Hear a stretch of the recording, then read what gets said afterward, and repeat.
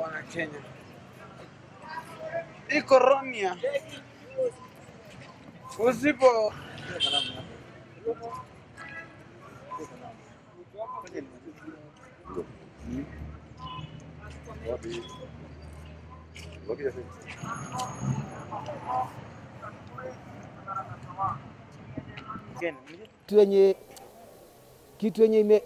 kitu yenye tu tumeenda hasara ni shilingi 30 peke yake, because cotton, sisi wenyewe tumeenda tukarogota cotton, na hiyo cotton na tukaandika, na ndio unaona hii nimevaa.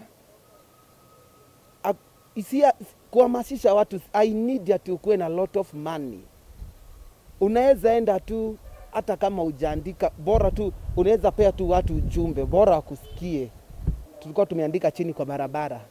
Hiyo ujumbe tumeiandika tu kwa barabara na choka ya makaa.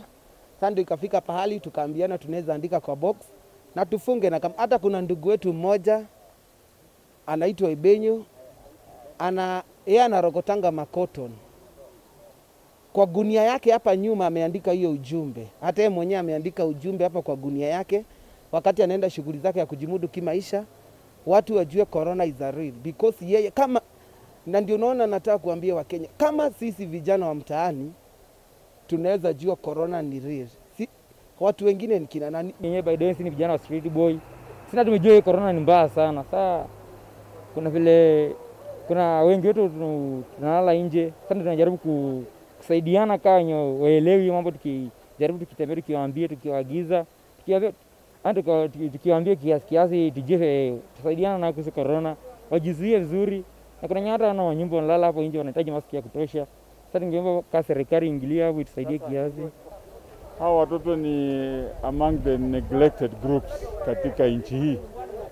Lakini watoto hawa ni watu ya maana sana, haswa katika kueneza injili hii ya Covid-19.